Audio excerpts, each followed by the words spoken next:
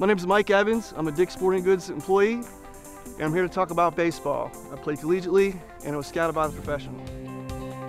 A pitch count is when a pitcher throws a ball to home plate. So when I was growing up, there wasn't necessarily regulations on pitch counts. Nowadays, there are. In whatever league you're in, there's regulations that if you pitch a certain amount, you have to sit out either a day to 3 days to 5 days rest.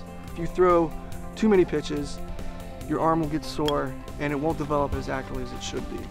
So a pitch count is extremely important for a lot of young pitchers. What it does is it cuts down on injuries, soreness.